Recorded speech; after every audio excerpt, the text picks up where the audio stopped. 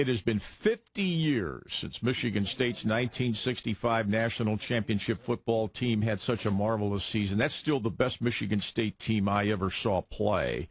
And the only one I thought that was even close to that was the 66 team. I was a high school student then, but 50 years later, looking at all the teams, and there have been a number of very good teams here, but that 1965 team was amazing. Among them, on the team, that was an All-American Eugene Washington, the wide receiver, who is in the College Football Hall of Fame, one of Michigan State's all-time greats. His daughter, Maya, is a filmmaker. She has put together an upcoming documentary, which will be seen next Thursday through the banks of the Red Cedar. It's a big deal. Clinton Jones is coming here. Clinton's going to join us, Eugene's teammate, at 11:08 this morning. But from his home in Minnesota, Eugene Washington is on the other end of our line. Morning, Gene. Good to have you with us this morning. Are you ready for football season? You always get excited when we get to early September and the pros and the colleges get going again? Oh yes, it's always fun. Our Spartans are doing such. Coach D is doing such a great job, and the team is doing such a great job, and the staff and everything. So it's always fun to start a new season. Yeah. Has your life changed in any way since you went into the College Football Hall of Fame, or are you back to business as usual? Well, I'm back to business as usual. It's a little different. I'm retired now. I worked at 3M, the 3M company, for 22 years after football, but. It has changed. The recognition, as you get older, is always nice to be remembered.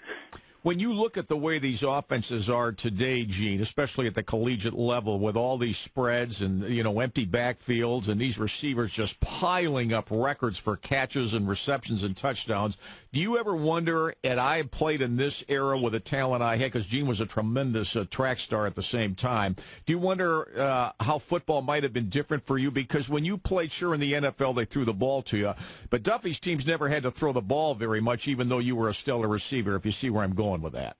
Yeah, no, I understand that, but I have to also recognize, we have to also recognize that we had some tremendous running backs. We had Clinton Jones, and Clinton was fantastic. We had Baba Pisa, we had others, but definitely was primarily an off-tackle type team, and the most important thing, we were able to win championships with his way, and I'm very fortunate that I was a part of that team. Absolutely.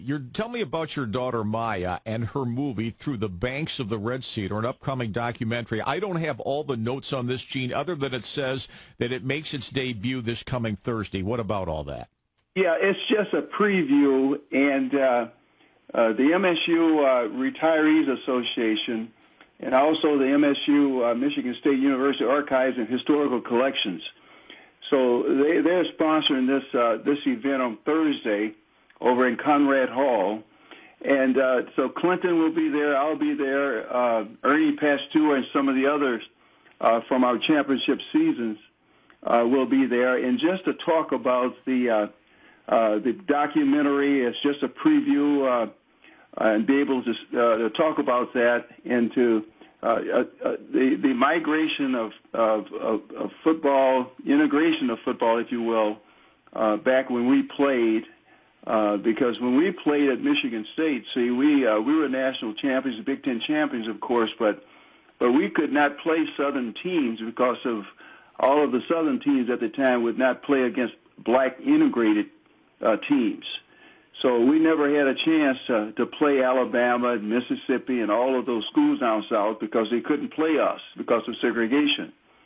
So at any rate, my daughter, she went to USC, and she's a theater major, film producer, and so she wanted to put together this documentary, which I'm so very proud that she wanted to do that, because it talks about the history, where Bubba came from, also where George Webster is from and Anderson, South Carolina, Ernie Pasteur is from Beaufort, North Carolina, Jimmy Ray. So it will cover a lot about our migration from the South, playing at Michigan State, how grateful and proud we are that Michigan State gave us all an opportunity to play football and to be a part of the university. So you'll be here for the Oregon weekend then, because obviously if you're here Thursday, my sense is you'll stay and watch the game Saturday, right? Yes, and I'm coming back to celebrate with Clinton, because Clinton, there is That was a College Football Hall of Fame salute, and he'll be given a nice, it's not a trophy, but a nice plaque just before kickoff at the Oregon game. So we're coming up. We'll be there the Thursday before that. So I'm looking forward to joining Clinton on this, hopefully on the field before the kickoff. And the event at Conrad Hall next Thursday, Gene, is that open to the public? Yes, it's open to the public. It's free. There's an open house starting at 6 o'clock, and there's a program where all of us will be with Maya, and Jap Iblin also will be a moderator for the event. So there will be a program starting at 7, an open house at 6 o'clock, and you'll have a chance to review a lot of the university archives, and there's a lot of historical collections there. Perhaps, I'm sure there'll be a lot of items from our time when we played back in the 60s. Let me ask you, when you were recruited, if you remember, was the recruiting pitched to you by either Duffy or one of the other assistants, the fact that if you come to Michigan State, there's diversity at the university will make you feel at home at all, or did that not become a part of your decision?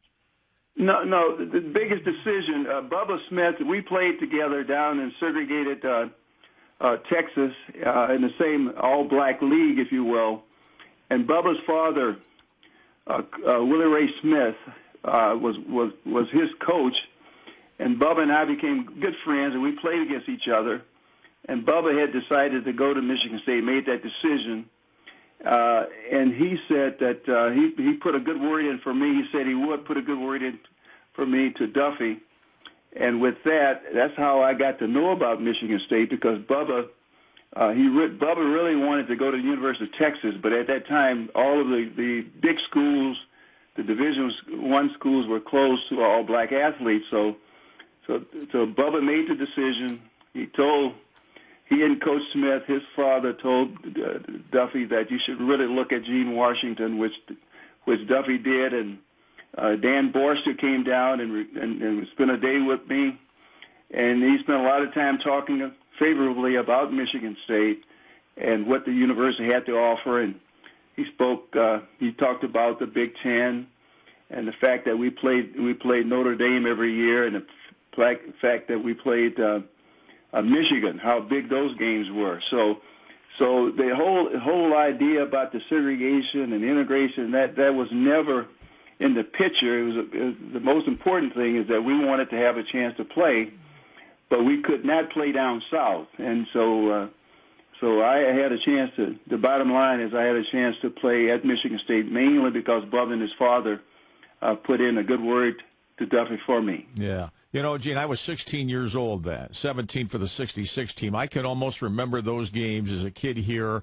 I mean, I can remember almost every game, every play. I claim, first of all, I'm not sure there will ever be a greater staff of assistant coaches that Duffy assembled, because so many of them went on to be prominent head coaches. And then all those Michigan State guys that were prominently chosen in the NFL draft. I don't think you'll ever see a school have that kind of penetration early in the NFL draft the way those two Michigan State teams did, if you agree with that. Oh, yes, I agree with that. And one of the things I'm so proud, a couple of things. Number one, we had 4 guys that was drafted in the first round of the National Football League.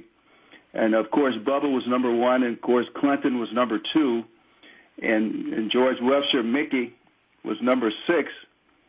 And I was number 8. And so I don't think no college never team happened. Can compare with that, to have 4 guys.